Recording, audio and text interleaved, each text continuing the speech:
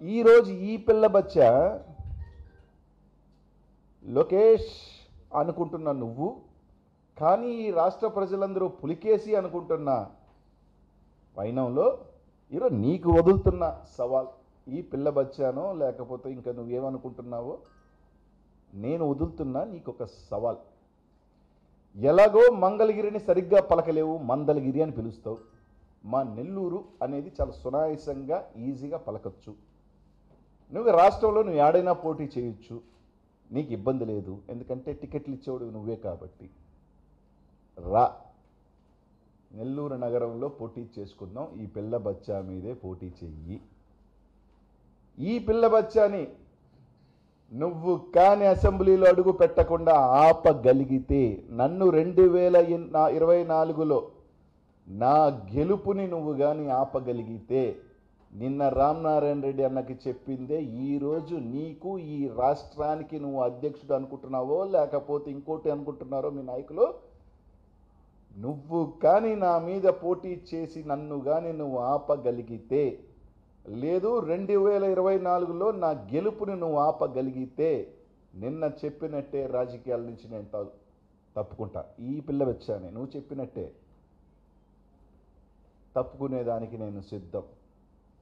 లేకపోతే నేను గెలిచి 2024లో నేను గెలిచాను అంటే నువ్వు రాజకీయాల్లో నుంచి తప్పుకుంటావా అని అడుగుతా ఉన్నా.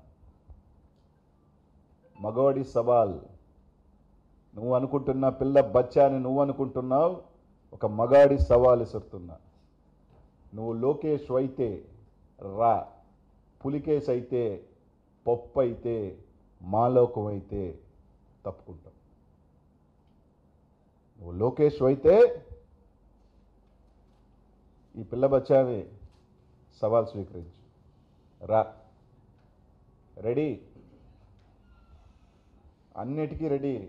అనిల్ అనేవాడు ఎట్లాంటాడు, ఎట్లా కొట్లాడతాడు, ఎంత మూర్ఖుడో.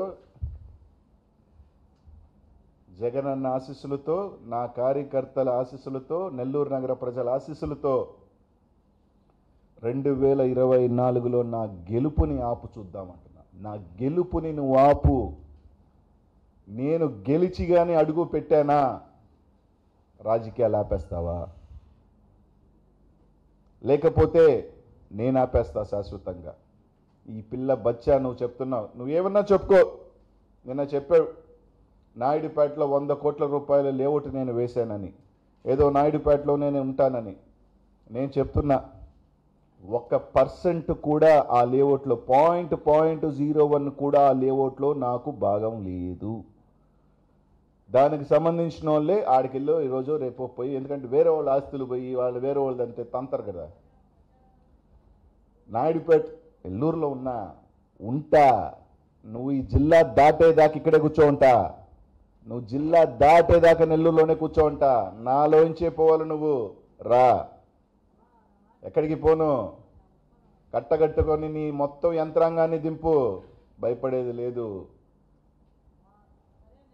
కాబట్టి దాని గురించి నువ్వేమన్నా రాంచుకో. నీకు ఉందిగా ఛానల్స్ ఉన్నాయి కదా, 100, 500, 1000, 2000, 3000, 4000, 5000, 10,000 కోట్లు ఎంత దోపిడీయో, ఎంత అవినీతి పరుడు అనిల్ అని రాసుకో.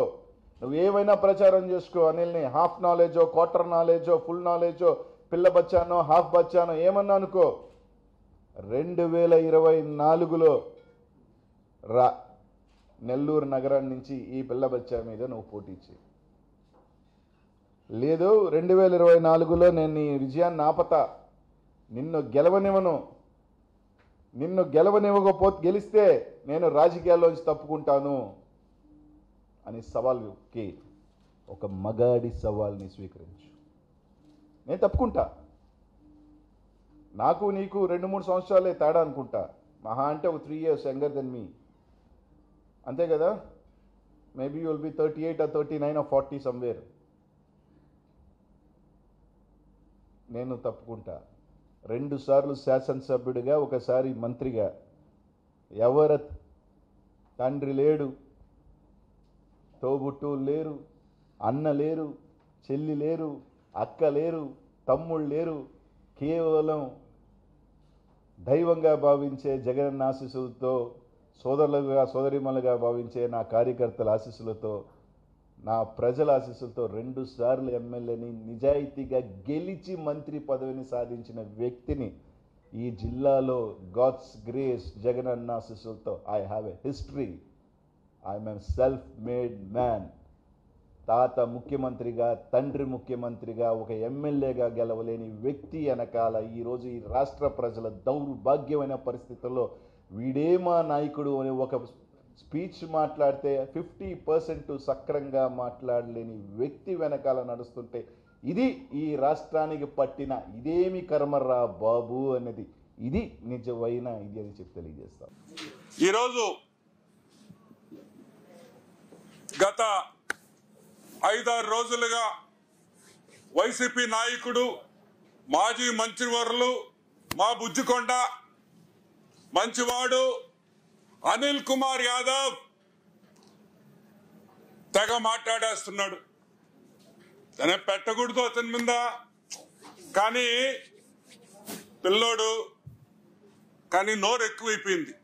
ఇక లాభం లేదు సార్, నోరు ముయించేస్తాం అని చెప్పి ఈ ప్రెస్ మీట్ పెట్టుకున్నాం.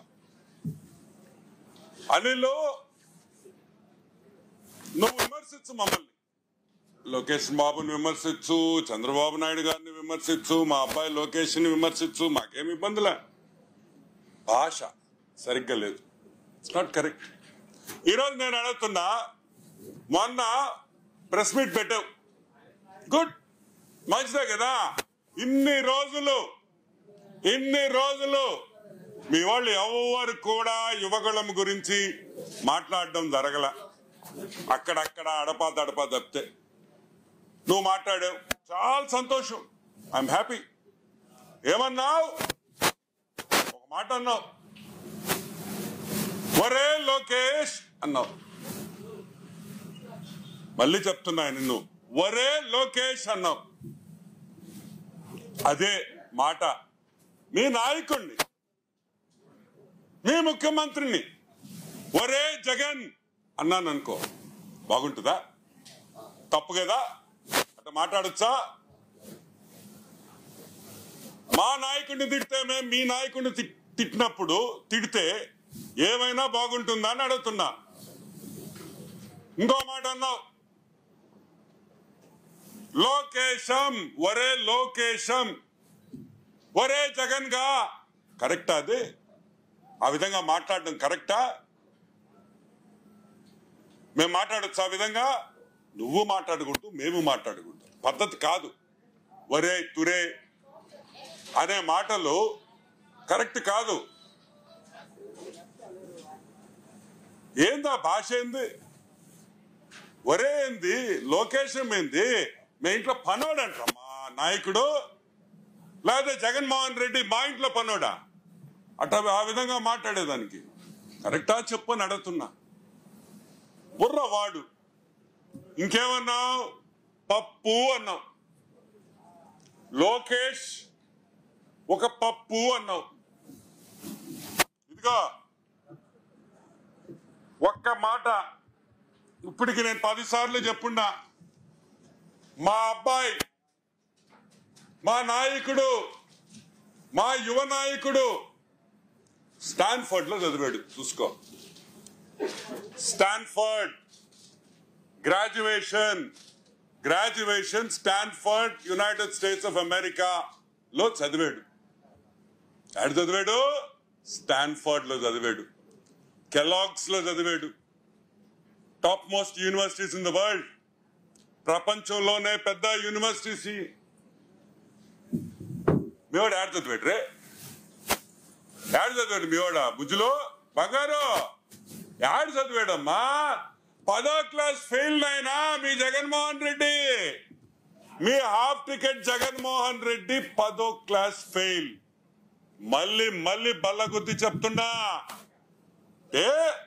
స్టాన్ఫర్డ్ గ్రాడ్యుయేషన్ చేసిన వ్యక్తి పప్పు, 10వ క్లాస్ ఫెయిల్ అయిన మీ హాఫ్ టికెట్ ముఖ్యమంత్రి నిప్పు. భలే ఉందబ్బా. గ్రాడ్యుయేషన్ అంటే మళ్ళీ ఏందేందో అనుకుంటావే అబ్బాయో. గ్రాడ్యుయేషన్ అంటే ఏందా? మన డిగ్రీ, మన ఆంధ్రాలో మనం డిగ్రీ చేస్తామే, గ్రాడ్యుయేషన్ అంటే డిగ్రీ, అండర్ గ్రాడ్యుయేషన్ అంటే ఇంటర్మీడియట్. అండర్ గ్రాడ్యుయేషన్ ఇంటర్మీడియట్ అమెరికాలో చదివాడు, డిగ్రీ అమెరికాలో చదివాడు, టాప్ యూనివర్సిటీలో చదివాడు. అర్థమైందా? మీ వాడు 10వ క్లాస్ ఫెయిల్, సరేనయ్యా పాస్ అయ్యాడే అనుకుంటాం. అది ఏందో యాడ పాస్ అయ్యాడో, ఏ కాలేజీలో పాస్ అయ్యాడో, 10th క్లాస్ ఎస్ఎం